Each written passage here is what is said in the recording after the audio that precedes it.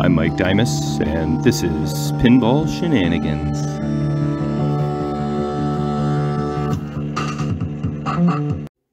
Alright, so I talked to David Altec. He says that I need a capacitor upgrade in order to fix the glitchiness I've been having with this thing. You can see these capacitors, not your typical looking capacitors. I asked him if I could maybe find one local, but he's going to send one out to me. Just means that I'm going to be waiting for 2 to 3 weeks probably by the time I get it. So in order for me to keep on keeping on, backup Altec newer version. Look at that, version 9. It is the latest. This serial number is K0072. And this serial number is LOAU. I wonder what that means. That I do not know what that means. But I've changed the dip switch settings. First one up means free play, and then the rest is for game selection, which is number 4 up. So let's see what this looks like. Yep, as suspected, 1 and 4 are up. So I'm going to switch the CPUs until I get the capacitor, and that way I can proceed, and we can actually maybe play this game. All I got to do is fix that flipper and we can do our play testing. So let's figure out why the right flipper's not working after changing out this CPU, and then go from there. Okay, so the new Altec is in there. Hey, look at this. A little bit of hacky wiring going on here. What the? More hackage. Okay, so did I ever mention this? That I think I did. All these are replaced coils. They're quality coils, not original Bally coils. Someone changed all 3 coils, probably unnecessarily, because it's very, very rare that all 3 coils would be bad. Anyway, I got a little bit of unhacking on the wires to do. I can see this coil looks okay. So in terms of why this flipper's not working, I was expecting to see a wire off, which I do not. So I have taken my file and thoroughly cleaned the cabinet switch. And I did both sides. And that Altec will hang out for a few weeks until I get my part. Alright, let's try and be steady so I don't get too motiony. I'm kind of zooming all over the place here. But look at this. Look at this. Do you see that? I think I see a lack of solder. Another just wrap job. Okay, a little more tidying up to do here than I initially noticed, but that's okay. But definitely some weirdness going on here that I will sort out. I think they were just extending wires, making them longer. Not uncommon. So do we see anything else? How's this relay looking? For the gate, seems to be okay. Well, let's turn the machine on. First of all, see if my newer Altec is behaving as it should. Let's zoom out here.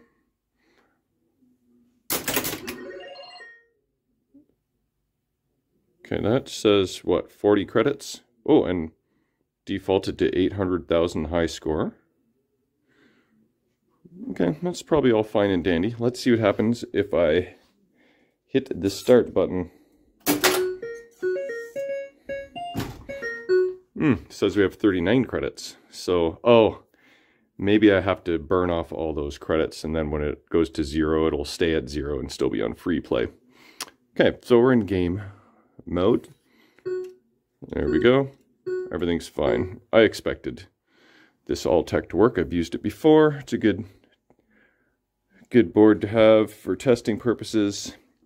and keep it for that reason. Okay, so let's see if our flippers work.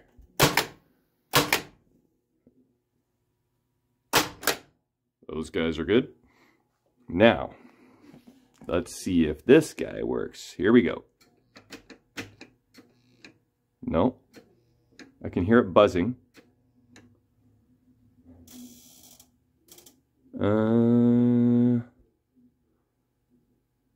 I think there's not a wire on the other end of stroke switch tab. You see that? I think someone's got something wired up wrong here. There's only one wire going to the end of stroke switch, so that ain't right. I think we found our issue. So I'm gonna have to figure out what the correct wiring is. What a mess this is. I'm gonna have to do some unhacking, and I shall report back, but I think we're onto something. Okay, here's another problem I just found. This flipper controls this flipper. So when this flipper opens the end of stroke switch here, it should close this switch, which operates this flipper, I think. So that's why there's two switches there and only one there. End of stroke switch, and then this is, I believe, to activate this flipper. Because there's only one switch on the cabinet, not two. So there's the second switch. But take a look at it.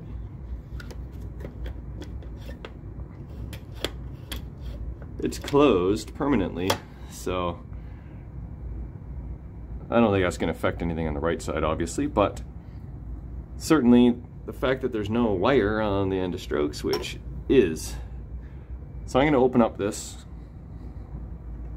switch a bit, then I'm going to figure out how this is actually supposed to be wired, and probably redo the wiring on everything, all three flippers, to make sure everything is much better. They're all screwed. Like, I mean, this one is just badly done, no solder. This is all hacked. And then this is incorrect. So I'm going to redo all three flipper wiring next. Might take a minute or two. Alright, so upon further examination and after doing a little bit of research, I have determined that there is supposed to be a wire going from this outside lug to the end of stroke switch. And if you look closer, does it look like there was one there? Actually, I thought that little piece there was part of a wire, but anyway, I'll double check, but that's my conclusion. I'm missing a wire going from there to there, and I don't know how this ever worked without it, but I've got me some wire.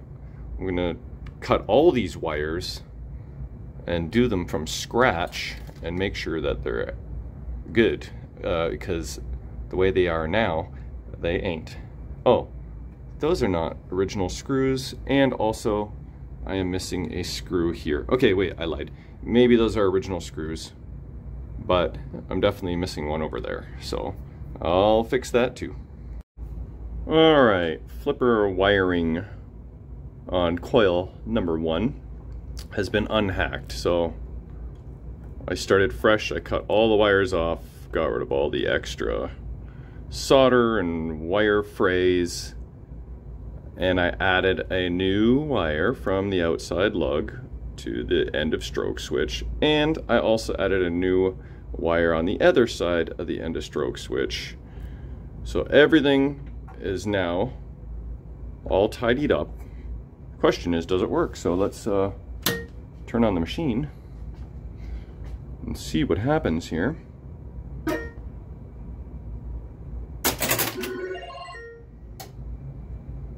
Okay, well, zoom out here. Let's hit this start button.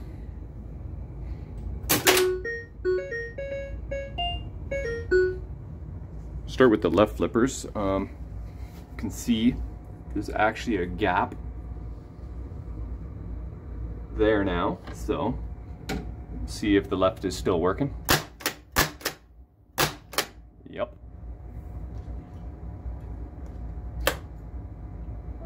What is this switch for? So that doesn't activate the other flipper then? So what does that switch do then? Or does it? If I put a piece of cardboard in there, I could test that theory, but more importantly, let's see if the right flipper works now.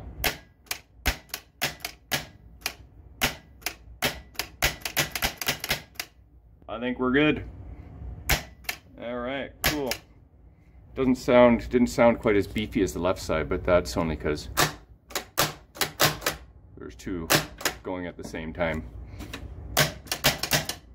But if it's not as strong as it should be, then we'll address that too. But it actually works. We should, no, I'll tidy up the other wiring here on the other two flippers, and then we'll try a test game. All right, flipper number 2 has been tidied up. New off-white wires for the end of stroke switch. They had the little short, fat green ones on there, and the one was literally wrapped around the lug. So I redid that lug and that lug, and that one, someone actually did an okay job on that one wire. So I didn't touch that one. All right, so now onto this friggin' disaster. Okay, so here's the diagram I found that I was using to figure out the wiring here on the right flipper. Trick now is to find the wiring diagram for the other flipper that has 2 switches on it, so I'm gonna have to fight with that for a bit. Left flipper, oh, maybe that. How to wire flippers for a 3 or 4 flipper game. Oh yeah, I think that's exactly what I need. Okay, but check this out. I just got a text from fellow shenanigander Henry. Where is it? Right here. Boom. Check this out. Oh yeah, he heard my call to action, and he looks like he's custom designing these cards from probably scratch-ish. These are awesome. I like the hardwood floor. And he just texted back saying, true statement, I think, because I said you rock. Or no, I said you heard my call to action. But it applies in both. True statement, you rock, and you heard my call to action. And those look awesome, brother. Thank you. Okay, so I made a post on Pinball Repair Help Group. I've done some research. I could rewire this the way it is now, but I just don't know for sure if it's correct. So I did ask for a little assistance, did a little research. I didn't really find my answers. So while I wait to see if I get a good link or a good diagram of the exact wiring that makes sense to me, in the meanwhile, I'm going to probably start a game. I'm gonna have to make sure that none of these lugs are touching each other. I did kind of move them around a bit to take photos. Make sure I don't blow anything up. Looks pretty good. Okay. But I discovered something. I was gonna start a game. Like, well, maybe I'll check into that drop target issue, why it pops up so high. And can you see why? I'll give you a few more seconds. I'll drop it back down. No, wrong one. Did you catch that? So, this bar slides out. Why does it slide out? Because the tab is broken off. See that tab there? We's missing a tab. So I think, pretty surely, that in storage somewhere, I have a parts Bally drop target assembly, except it would have to be an inline one. So I don't know if I have an inline drop target assembly. This is a different orientation. Crap. So that might be hard to find. Anyway, that's what I gotta sort out. Let's see if I can find a new piece or weld. Oh, I don't have light. Or weld a little L on there, or figure out some other strategy. But anyway, at least we know what that problem is and what the solution is. So I'd say let's see if we can play a test game now and see how that goes. Alright, it's time to play our first test game with all flippers functional, in theory. Again, I have to still rewire this guy, but look, brand new, shiny ball, going in. I don't have the playfield level, that's one thing. I do have my paper and my pen, in case we spot anything. But here goes the first game officially. Sounds still a little bit funky, but maybe my sustain adjustment will fix that. Should we write that down? Are we at that point yet? Sound? Question mark. Alright. Ooh, my shooter tip lines up nice to my ball, perfectly centered. Which reminds me, I mean, that kind of all goes without saying, but I guess I'll put it on the list. Rebuild shooter. That's simple enough. I could knock that one off in no time. All right, here we go. Let's see. Ooh, I feel pretty good. We're live.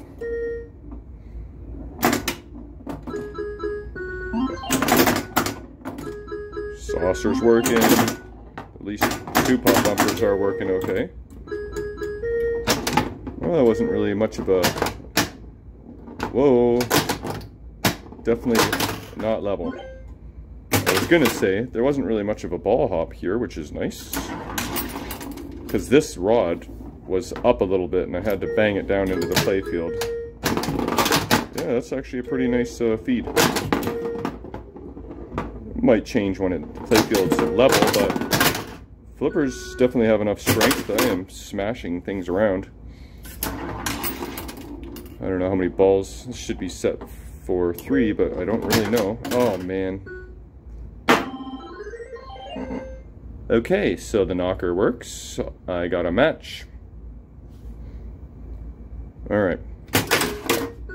Don't worry, I'm not trying to put on a big I'm not trying to play like the Globetrotters. I'm just trying to analyze. I didn't really actually hit anything last game. I didn't hit a spinner. I didn't hit a drop target. I don't think I hit much with any target really. Slings seem to be happy. I'd like to see the top right pop bumper actually get hit. There we go. Now, let's rip the spinner. Okay. Seems to be good. The reverse rippage. I always like the reverse rippage. Wow. That was a fast game. Okay, I'm going to do one more. Maybe I can hit a drop target or the left spinners this time.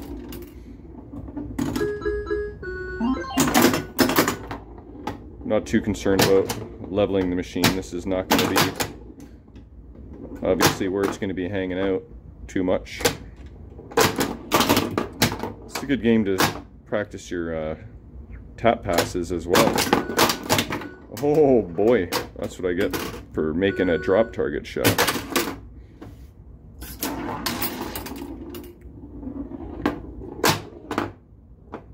Oh, a little insert diversion. I love how fast this game is, really. My friends may not love that. They like to play pinball, not get destroyed like I am right now. But it's definitely good training grounds. Hey, the gate worked. Oh, I completed all the left targets, I think. Oh, extra ball is lit. Let's try and get that extra ball. There's a left spinner rip. Whoa, belly brick, big time. Let's try our tap pass now.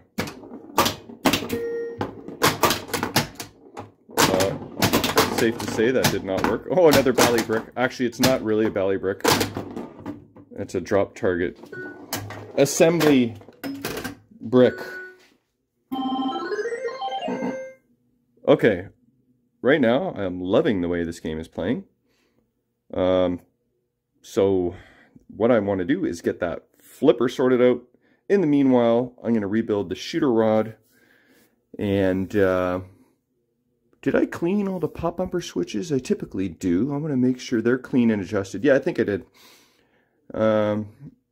Yeah, before I put it on legs. Okay.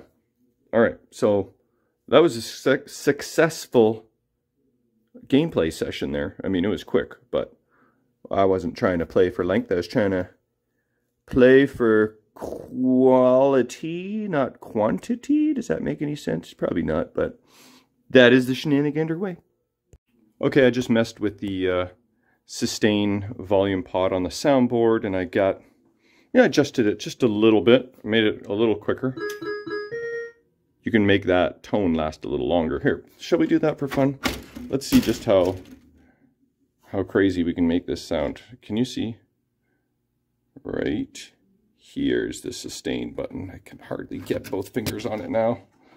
The way I've got things all jacked up. Oh crap, I'm pushing on capacitors. Okay, I'm turning sustain. Whoa. You can actually hear it. Let's see what happens when I hit this now. Very sustainy. But if I turn it all the way to the right, it's like it doesn't stop. I'll turn it all the way to the left and I'll show you what it sounds like. That is cute. Alright, sorry, I'll stop moving the camera around like crazy. Let's go back. Still a little too fast for my liking. Get over here. Oh, let's change pitch, maybe because I'm at 40,000 or something.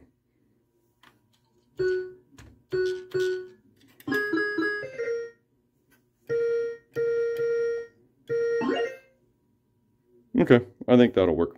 Anyway, oh yeah, so just to kind of confirm the wiring is correct, one thing I've just did is that, okay, I stuck a piece of paper in between this switch here, because I was suspecting that the bottom switch was for the lower flipper. And to confirm that, I blocked that switch off, and now I hit the flipper button. You can see only the one flipper's going now. Remove that.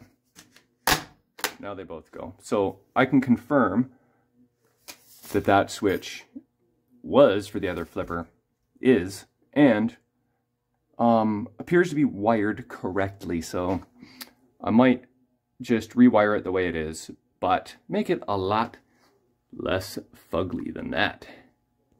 Alright, I got the shooter rod all situated and sorted out. New barrel spring here, nice and shiny. Cleaned everything up.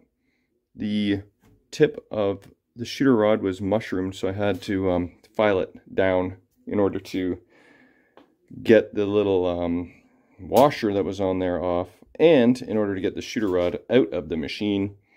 I did have to file it down quite a bit. So that means that once upon a time, the shooter tip disappeared, broke off, and people were plunging the ball with no rubber in between, and eventually metal on metal caused the shooter rod to mushroom, thereby not being able to remove it without filing it off. But I did that successfully, and no kerplunk or thunk. It actually does what it needs to do now.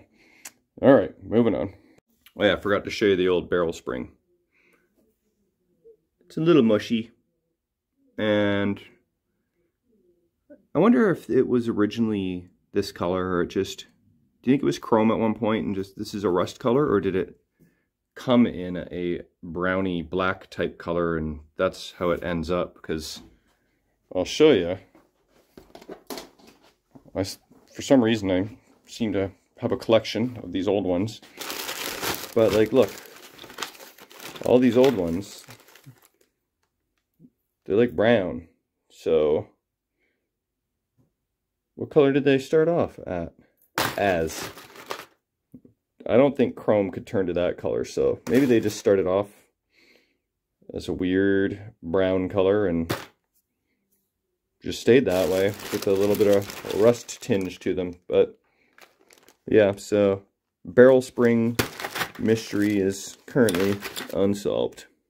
All right, kind of getting out of order a little bit here, but that's just how I roll sometimes. So I decided to like investigate the flipper, and it was, you know, because it's a new coil, it was pretty clean overall, but I cleaned it up better. And yeah, so I just cleaned up all the parts and filed down the coil stop, any burrs, filed the coil plunger, make sure there was no burrs, get new coil sleeve. So, and I refiled the end of stroke switch to make sure that's good. So yeah, everything is fine. I don't think I need to give it all new parts. This machine, other than the hackage, is actually in good condition all in all. So, and part of the reason I can tell that, one indicator is basically none of the lamp sockets are flaky. These old Bally's are known to just have horrible lamp sockets, and you have to replace a lot of them or do the little modifications to them. But I don't think I have a single one yet, I'm sure there will be, that are flaking on me. Well, maybe the one GI, but that might have been the bulb. Anyway, so just that alone is a bit of an indication of the overall survival state of the machine. So yeah, anyway, having said that, doesn't necessarily mean that the flippers haven't been flipped 10 billion times, but I'm just going to clean them up, file them up, change the sleeves, see how they feel, and go from there. But that probably should be good. Alright, so that is one flipper done. And I like the direction I'm headed. Maybe I'll do this one next, and then kind of procrastinating dealing with that mess, but I'll do it and I'll make it nice. But not on this episode. Thanks for watching. We'll see you on the next one.